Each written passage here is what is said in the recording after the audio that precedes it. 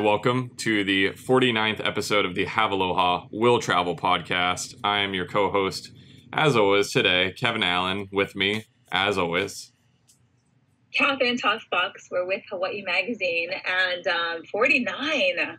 We're getting there. That means this podcast is older than me. This podcast is 2 times older than me. Okay, well, you don't have to rub it in. Anyway, well, so we have a special, speaking of which, we have a special guest. A very today. Special guest.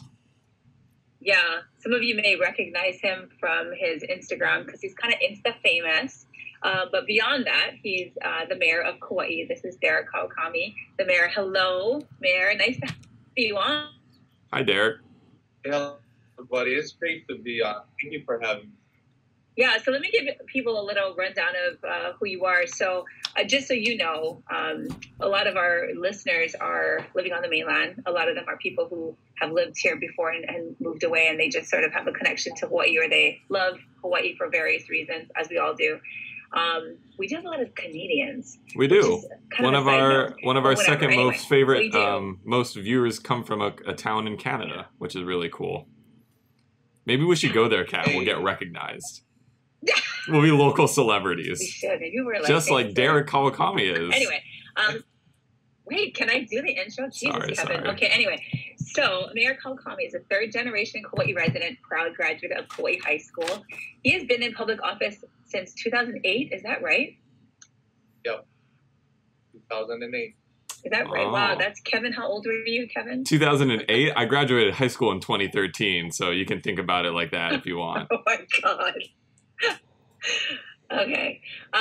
Anyway, he's also part of a legacy of public servants. You're the third Kawakami to hold public office? Yeah. Is that right? Oh, wow. Wow.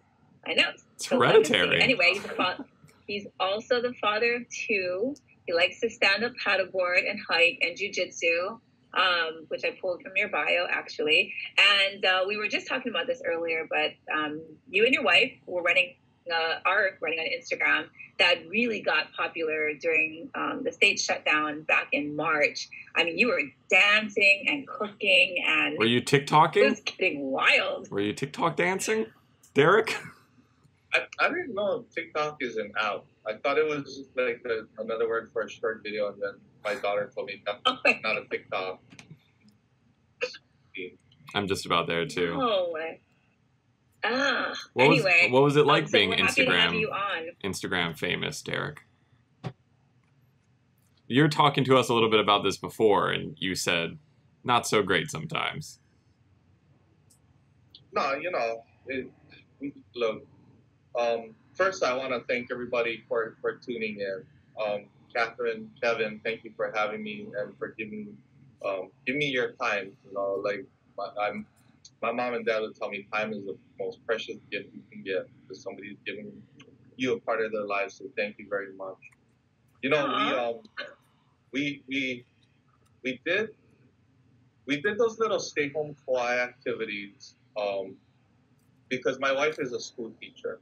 She's been a school teacher for about 17 years. And as the island started to go into a stay-home order and school was being conducted from home, she was concerned about the vast number of challenges that was going to present itself for our children. She knew that, when you're a school teacher, you get to see the good, the bad, and the ugly of society. And she was concerned about the stress levels. And she said, we should try to do something to try to distract people. If parents are fighting, maybe they can put the computer on in the room and tell the kid, hey, go watch Uncle Derek and his silly stay-home Kauaʻi video while they talk it out. But we did it at first for just to occupy people's time, because we had imposed a curfew as well, which poses another set of unintended consequences. So we did a few. My managing director actually scolded me one day, and it was the episode where I showed people how to make homemade masks. I don't know. Yes, I saw that one. So the next day he came and said, you know what, stick to board games and baking. And I said, what? He goes, yeah, this whole mask thing that you did last night, our phones are ringing off the hook, because it was really early on, right? Before masks became a good measure for people to prevent spreading the virus. We said, hey, you know what? People think they need N95s. They think they need, store-bought masks. They're like, nah, let's just do a tutorial and teach them how to make their own. And then he said, so I got scolded. So that was the first time I got scolded. The first time. People really appreciated it. They really appreciated it. But I think, like everything else, there becomes a time where I think people just get tired of seeing you. And I didn't want that to happen. So as soon as we lifted the curfew, we kind of stepped away. And to be quite honest, as much as we enjoy social media, I think what people need to realize is that by now, I'm not your typical mayor. I surf, I play softball, I hunt, I have a real life, and I have real activities I enjoy doing. And people thought that was pretty interesting and quirky, and they were curious. So our social media feed has always just been intended to be a window into our personal lives, right? So that means my teenage daughter has access to it and is on it. My wife is mostly the one that runs it, and I'm on it. And I tell you, like any father will, if you leave an open window, and that's what our social media is for, we try to stay away from politics. Of course, sometimes it gets in there, but when you leave an open window, if that open window starts exposing your family towards the negativity that sometimes can foster in cyberspace and in social media, if that happens, as a dad would do, I don't close the window. So we just took like a little break from social media. There just seemed to be so much negativity, at least in our algorithm of what was popping up on our page. Mm-hmm. But I know that's not the reality. And I tell my wife and daughter, like, look, put the phones down, put the computers down. Let's get out. Let's go to the beach. Let's go do our shopping at Costco. Let's go to Home Depot. It is a different world out there where people are caring, they're appreciative, they're loving, and it's real. And so we've been focusing more of our time on each other and just really appreciating life. I think that's what this pandemic has made our family understand, is we appreciate time. Like I thank everybody for their time. Time is so precious, and I just don't want it wasted. It's interesting that you mentioned you got negative backlash, because I feel like from what I've heard was like a lot of positive comments about your Instagram, because like you said, it was a window into your life. Like, for example, I mean, this is an example with another mayor, but when, I don't know what fishing show it was like a local produced fishing show, but like Mayor Kirk Caldwell was on it with his brother. And so a lot of people don't know he's a local boy, and he was like fishing, like fishing. And I remember I thought, wow, that's so much street cred for him. Like he got a lot of positive feedback from that. But like, what were people being so down on you about? Like your dancing skills, or like? Nah, there's just gonna be haters, right? Always gonna be haters. It comes with the territory. I mean, there's just gonna be some people that no matter what I do, it's just they're not gonna like me, and it's fine. Like you're gonna realize, like, and I'll come up over and over again. I lost both of my parents in the span of like 15 months. In the span of 2 years, I lost my mom, my dad, and my older brother. And I tell you what, my mom was a school teacher, and she would always tell me, son, because I used to be like a rebel, right? So she would tell me, son, you don't understand now, but you will. One day you will. And, she would just tell me, you know what, you're not going to be everybody's cup of tea. Be comfortable in your own skin. You're fine the way you are. You can improve, but you're not going to be everybody's cup of tea. And so be fine with that. And that's just the way it is. And, I'll tell you, like 99% of the feedback was positive. But, I'll be honest, there was a heavy feeling in my heart, because as much as I wanted to make people happy, I still understood that there's people struggling out there, and it's hard to to put on a happy show when your heart is hurting, and you know, I don't think we had anticipated this pandemic going on so long, and so we took a break, and then, but I want to come back. I think we're gonna consider trying to do things here and there just to slowly get back into social media. Because I gotta tell you, like, the break is nice. Like, just getting away from it. Yeah. Like, Absolutely. once you get over the initial, like, oh my God, like, what's going on in the world? Once you take a step away, it's refreshing. So, speaking of breaks, there's a big break in tourism right now, and Kauaʻi has been a rebel, as Kauaʻi always is. As right? it always is. Historically, Kauaʻi's always been a rebel. You know, you guys have not participated in the current pre-testing travels program in the way that it is right now. So if people want to travel to Kauaʻi, they still need to, regardless of a negative COVID test, right? Quarantine. Is it 10 days now? I think the CDC dropped it to 10 days. Yeah, 10. 10 days. Okay. And but you guys did talk about or propose the resort bubble, or people stay in these enhanced movement quarantine sort of properties. When does that take effect? Because that's a big game changer for people. It's going.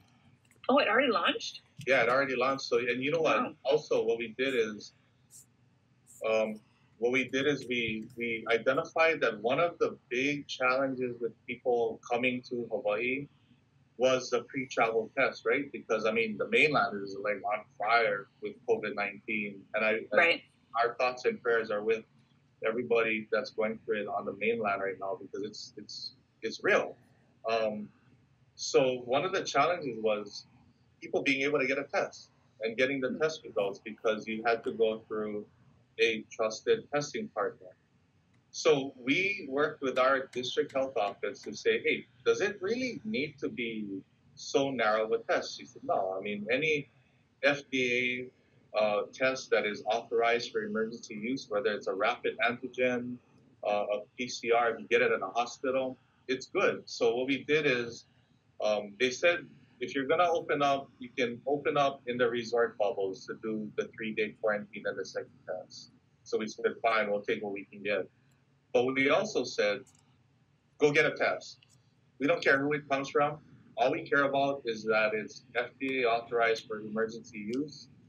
And we really wanted to open it up to the free market, because that drives the cost down, and competition is good. You know what I mean? Especially if these partners can get tests in time.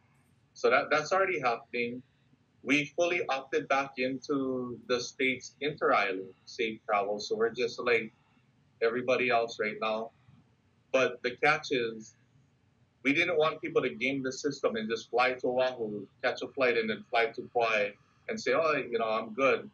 As long as you're in the state for 72 hours, then you participate in the state safe travel program, and you can go island hop to inter-island. So when people ask me, well, what does that mean? I said, look, if I was traveling to Kauai, and if I'm like a lot of the other travelers, I'm not just going to come to Kauai. I'm going to go visit Maui, maybe Oahu, maybe the Big Island, and Kauai.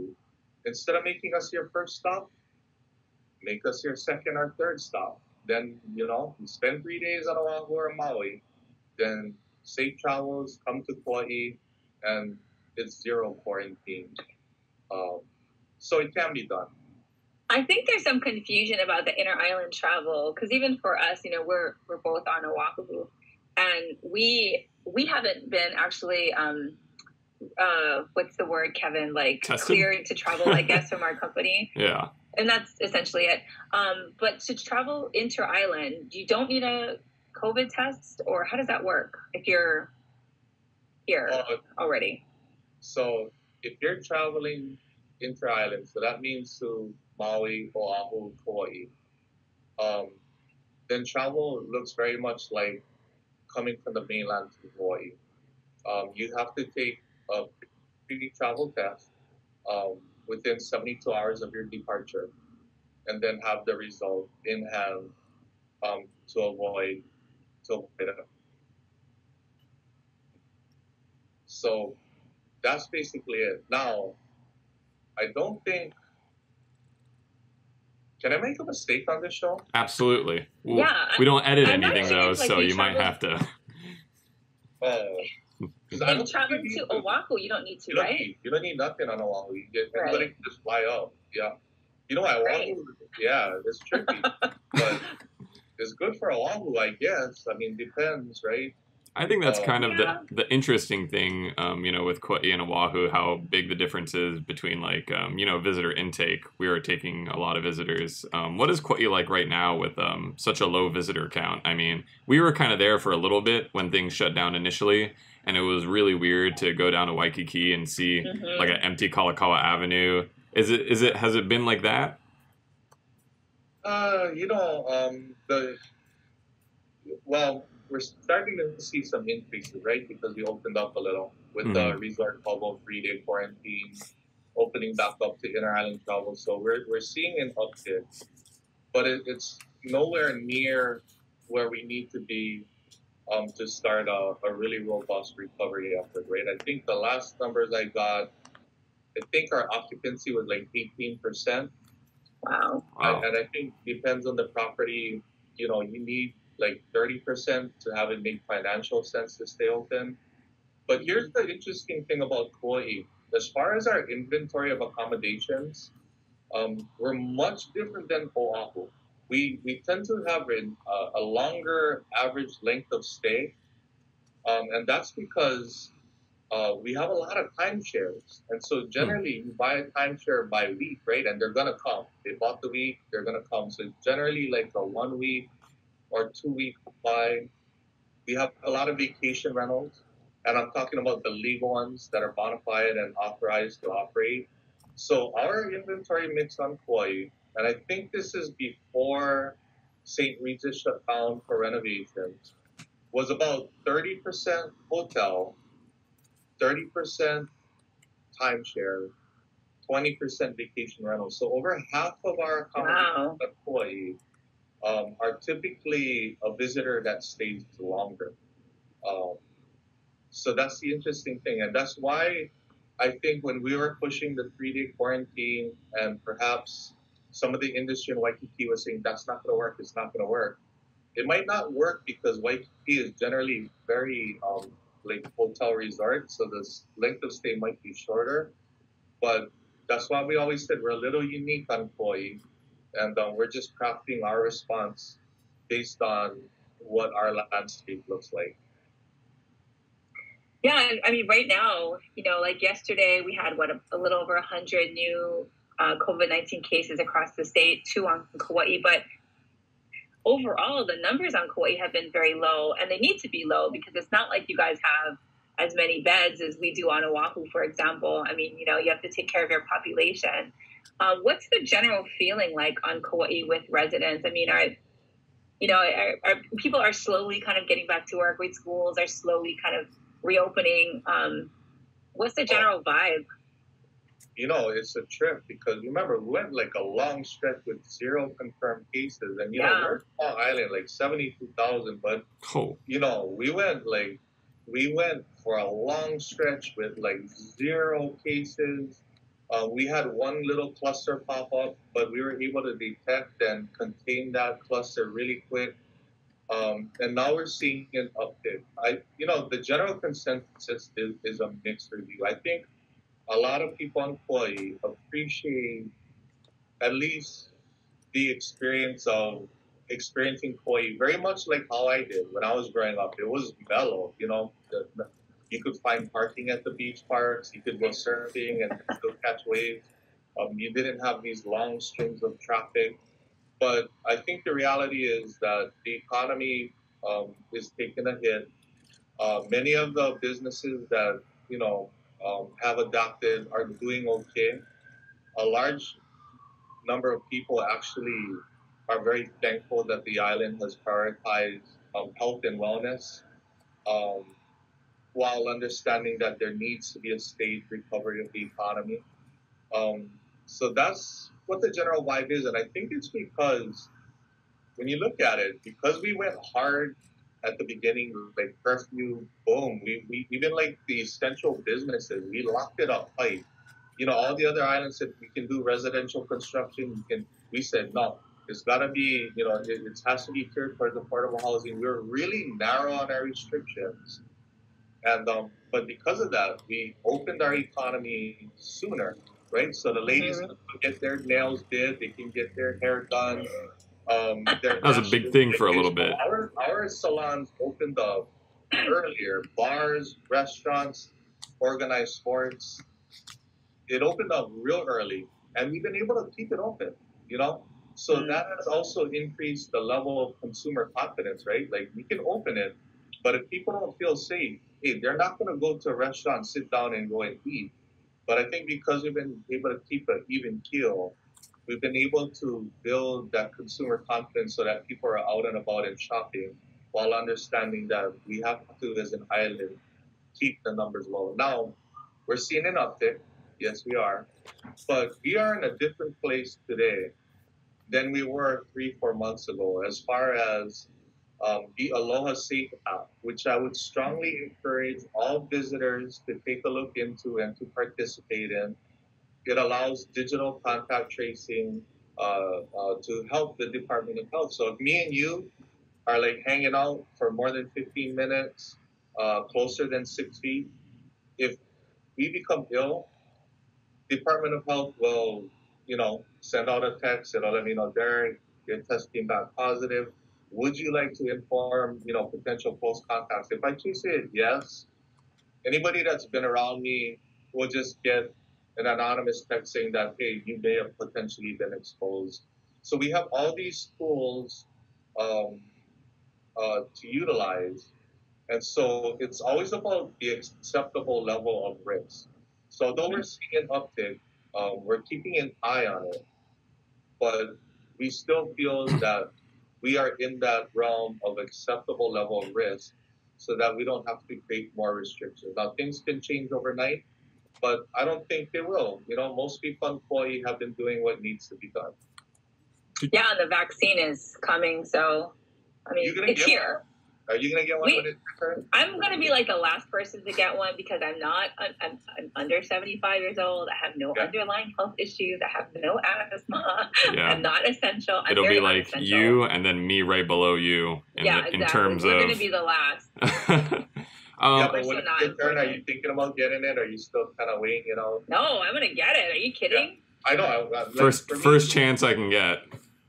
So it's a personal decision, right? Like it's really, you know, it's if you want to get one, you can get the one. Like it's kind of funny because I was sort of like in the boat, like, hey, you know what? There's all these people that need to get it. You know, I've been this far without getting sick. I'm super disciplined. Like I go surf, I go work, I go home, I stay in my bubble, you know, and I'm good with it.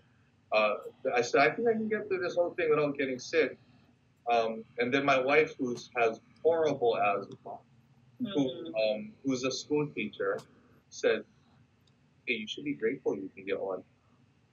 You know, there's people out there that want to get one that you know they gotta wait." So it puts things into perspective, right? Like it's like here I was, and I'm complaining about getting one, and then she's like.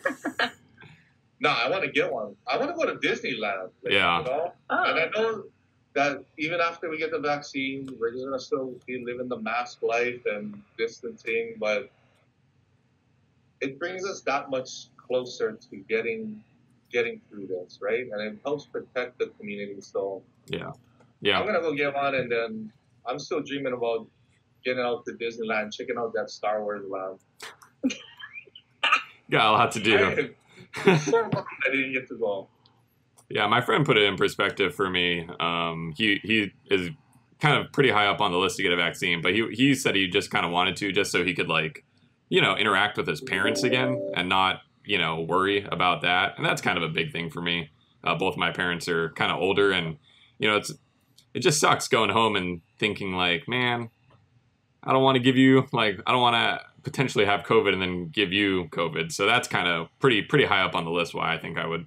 Yeah, your parents are old. They're like My dad's You're like the mayor's age. 64, 65. I'm just kidding. Dude, the mayor's photo made him look 22 max, 23 maybe. I have a question for you. Yes. We have to probably wrap up pretty soon, but Oh, we got some time. So now, okay, good, never mind. So actually, Kevin and I haven't even talked about surfing. Which Oh, is like a rarity are you on going to our steal podcast. my No, question? Let's talk about it later.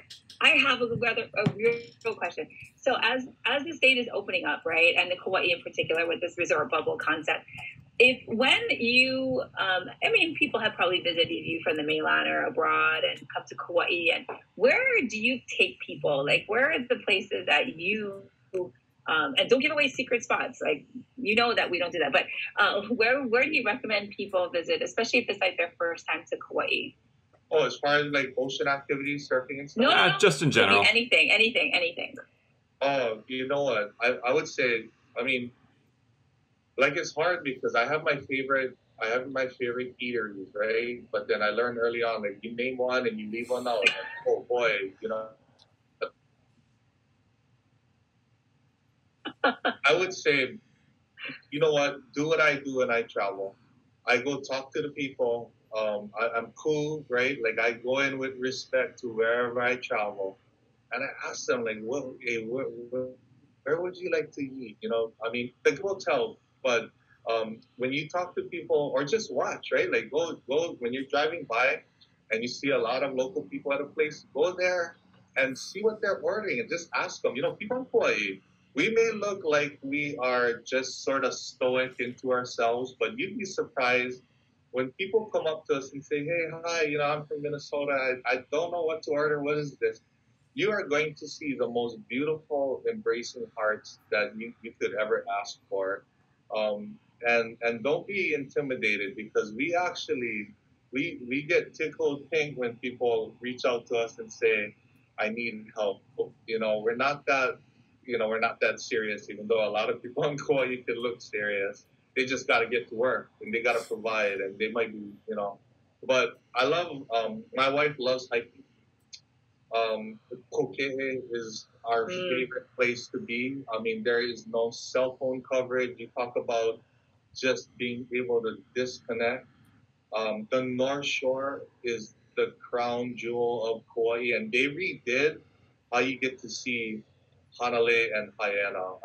Before it was like the Wild West. Everybody just drives down parks everywhere. It was a mess. But now it's much more organized, so, people should do their research. But Kauai is just a fantastic place to get a taste of authentic Hawaii, and just get to experience a slower pace of life. And I could go on, but I got somebody holding a board in my face saying that I got a few more minutes left. But hey, I'm having fun. So yeah. Did you guys want to talk about surfing? I have one question real quick. We also only have 7 minutes left. I'm going to tell you. No, I'm kidding. Where's your favorite surf spot? I'm just kidding. You don't have to tell me that. You know what, though? I'll tell you what. Do we have time? Yeah, we got time. We got 6 minutes. So our passion, like our family, is traveling. Like, we will save everything to travel. And of course, we couldn't travel this year, so we actually got to save, some money. But my daughter, my wife, we're eating dinner. Like, we eat dinner like a family, right? We're at the table, we're having conversation. Where would we like to travel? So, of course, my daughter is, I want to go to Disneyland in Paris, right? Oh, wow. My wife is sort of like, New Zealand, Iceland. She cannot make up her mind, right? She's just everywhere she wants to go. And then, I'm having a hard time deciding. So she goes, well, would you want to go on a surf trip? And I said, no. She goes, why not? I said, the last thing I want to do when I travel is surf. I said, in Hawaii, we're so lucky. Like, we have spots that are off the beaten path that are just as good as, and like, people spend big bucks to go surf waves like this. And you'd never be able to find it unless you knew somebody that knew about it or understood the conditions that need to come together. we have great surf spots that are for everybody. We recommend beaches with our lifeguards that are in place. But I told my wife the last thing I want to do when I travel is be out there doing what I can do here. Like when I travel, I want to be with you. Like I want to be able to experience things as a family. Because like I said, hey, time is of the essence. We're not getting younger. I want to squeeze as much out of life as I possibly can and just live life to the fullest and just give everything that I do like 150%, whether it's being the mayor, dancing on Facebook to make people smile, making bubble snakes, teaching people how to make masks, or just walking, just eating, not just everything. I just want to just love it all and love people. Oh, man, you need to run for governor. I know. No. You got to run for president next. I love my life, Yeah, you don't want any more headaches. Anyway, thanks, that was Derek. Super fun. Next time we come to Kauaʻi, we should hit you up and go to your spots. I think, but you're more hectic than me. I kind of chill when I surf. Nah, there's like Kevin. You guys would love it. Yeah, when you do come to Kauaʻi, hit us up. My wife, my family, and I would love to bring you around and introduce you to good people and help you build connections so that you have your own little Kauaʻi ohana when you come and visit. That would be fun. Yeah. Oh man. I'm trying to think. Kevin, you've never surfed on Kauaʻi, yeah? I think I've only surfed at Pine Trees. No, I surfed on Kauaʻi. Fun story. Where did you surf? Man, I surfed. Always fun. Yeah, I know. I surfed like Princeville and like up north because I didn't know any spots. The mayor is correct. If you don't really know the spots, it's really hard to find if you're just like some random, from Oahu. But when I interviewed for my Hawaii Magazine internship, I was actually on a surf trip in Kauaʻi by myself, sleeping in my rental car. I don't know if that's... Yeah, I'm pretty sure that's illegal. But I should tell the mayor. You're the last person I should have told that. It's okay. I mean, you didn't get caught. No, don't. We're gonna end this podcast before I say anything else that's illegal. You're young. You're an intern. Like, what are you supposed to do? I was like 18. All my money went to the rental car. Exactly. You did what every 15, 16, 17-year-old would do. I was young and dumb, and now I'm still young and still pretty dumb. Still dumb. To be honest, but a little less dumb. I don't do illegal things anymore. You know what I do is I end podcasts before I say more illegal things to the mayor. Because I'm getting already the people behind me are like, you're 15 minutes late. Thanks, Derek. Thank you so much. Thank you so much. It was nice talking with you. Nice talking to you too. Thank you very much. Bye, everybody. Bye. Okay. That was cool. Shall we end the podcast now? Yeah, for sure. I guess so. We didn't do our recording. End of podcast shout-outs. We still got 2 minutes left, and I'm still recording. So thank you all for listening to the Have Aloha Will Travel podcast. That was Derek Kawakami. It's good that I looked up his name before we started the podcast because I was calling him David for a while, and that would have been really embarrassing for me. Oh, great. Hopefully he doesn't see that. Man, I can't believe I said that I slept in a car to the mayor of Kauaʻi. That is truly a story that I will be telling later. Please, man, I'm so thrown off now. Please rate us 5 stars if you enjoyed that. You can find us on YouTube, Facebook, Instagram. All of our merch is on Shopify. You can see all of our content on HawaiiMagazine.com. We will have a new website pretty soon. You have less than a minute, Kat. So we got a new website coming. No, I'm just going to say we have a new website. We have a new website. It'll be very cool. And thank you all so much for listening. I guess we're going to say goodbye again. 3, 2, 1. Bye. Bye.